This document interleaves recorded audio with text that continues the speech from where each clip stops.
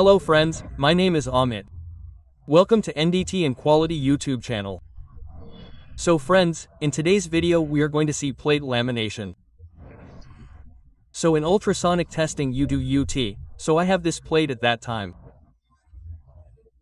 I will tell you how to find lamination defects in it in this video. I have this V2 block. With this we will check calibration etc. And in the complete setup, I have this machine, we have Einstein 2 TFT model. And this is the probe. We are using our TR Pro. We will use this 10dia4 Mega HCTR Pro. Okay. And this is actually the second part of our video series. In the first part of this, I had told that there are two techniques to check plate lamination. One is standard technique and the other is multiple echo technique. Okay? So you generally use standard technique at that time if your job is of heavy thickness. But the multiple echo technique can be used at the same time if the thickness of your job is 10 millimeters or less. Okay? So I will show you both the techniques here, how you have to do testing in both. We will also see how to select the range etc. Okay? So if you have not subscribed to our channel yet, then subscribe to the channel and share this video with your friends and colleagues. You can also take membership of our channel by using the join feature. Okay? I have covered the complete syllabus of many level 2 etc. Okay? Now here we will first calibrate the machine. So you should know the complete procedure of machine calibration. I will use oil here in the cup plant and see where the echo is visible in it. Okay. So the first thing is that you have to see in the machine that if you are using TR probe, then dual should be here. Meaning that you have to keep the setting of TR prop here. Apart from this I will also check. Your thickness is 0 degrees, there is no problem with that right now, but still I will make it 10 millimeters here. Because we are going to check the lamination in this plate. Its thickness is 10 millimeters. Okay, our angle is 0. Okay. And this mode here should be dual because this is our TR probe. Okay, now we have to set the first echo to 12.5 millimeters. Okay, so you have to keep checking the depth here.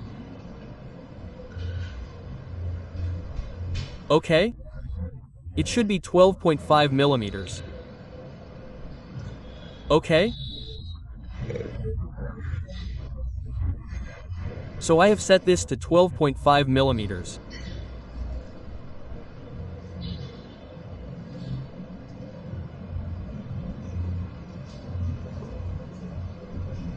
Okay, so this machine of yours has been calibrated. Right? So now we will cross-check how the echoes are found in this plate. So here you have to remember how you have to select the range.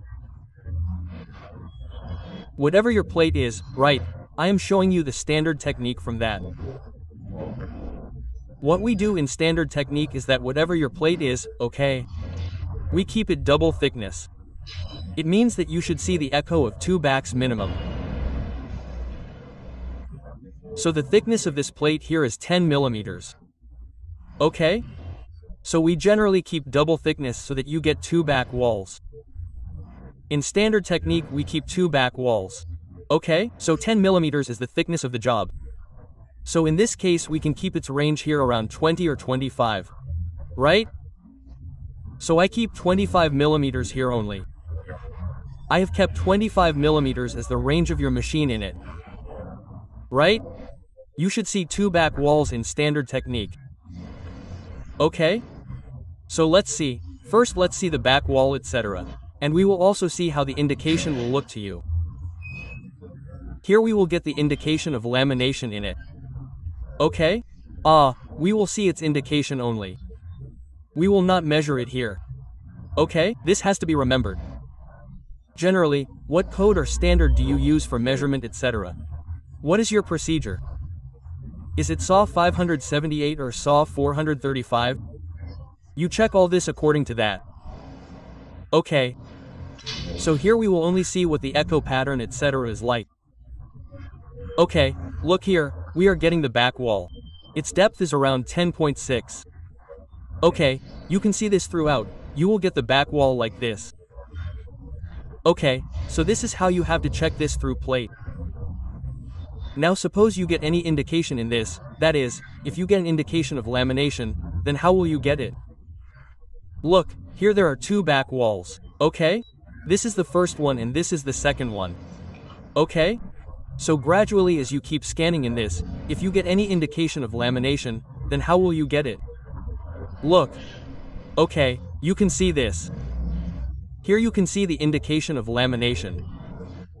Its depth is around 6 millimeters. Okay. So here you should note one more thing, that this indication is almost matching with the back wall.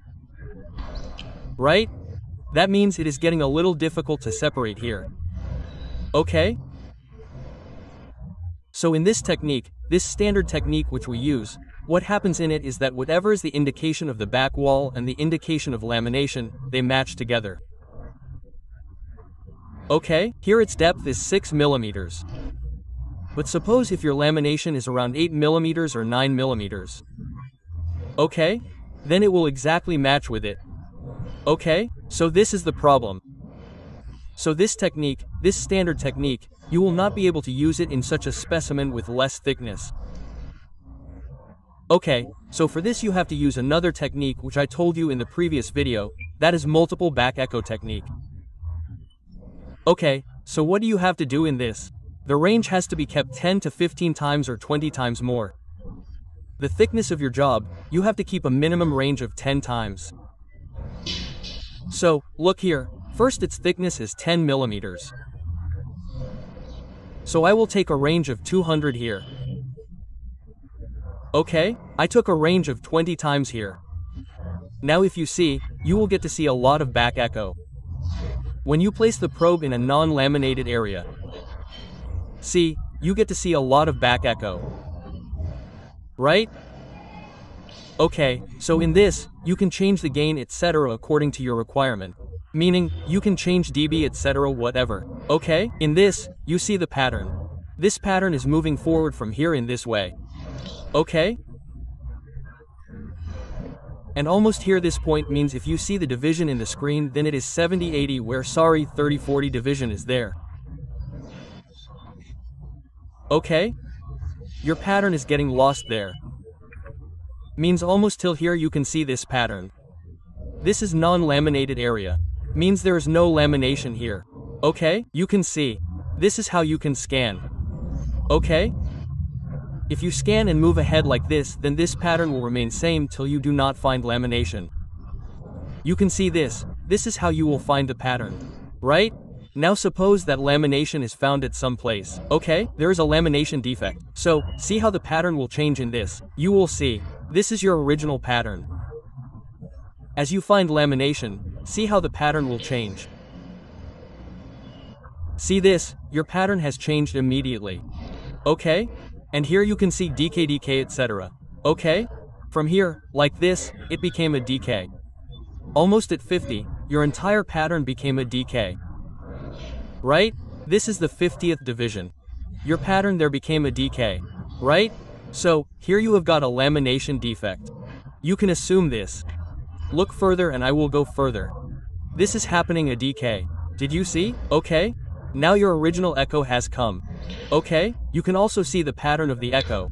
Right? The pattern of the echo is uniform here. The entire echo. Whereas, where you will find the lamination, this pattern is not uniform. Okay? You can see that it is not a uniform pattern. This echo is joined with each other from below. So, if the pattern of the echo changes or there is a decay, then in that case, you can assume that you have got lamination here. There is no lamination here and there is lamination here. Right? So if the echo pattern changes, if the decay pattern changes, then you can easily say that you are getting lamination here. What can you do later? You can find its depth etc. by reducing the range etc. And finally, whatever standard you use for measurement, etc. I have already made a detailed video of 578,435 OK 578. I had also made another video of lamination. There are two videos, actually that too, in that how do you have to take this measurement and how to do marking, recording. I had made that original video according to PCN. When you do PCN level 2, then how do you have to do practical etc. in it. I had made a video according to that. So you can see that also. In that, I had used this plate for taking measurements etc. okay? So in this way you can measure lamination etc. okay? You can generally use multiple echo technique whenever you have a pipe or plate whose thickness is less than 10 millimeters. Okay? Otherwise, you can use standard technique in heavy thickness, right? In this, you can use both probes, TR probe and normal probe. There is no problem in that. So I hope you understood this video. If you have any doubt in this, you can ask me in the comment box. Okay, thank you, Jay.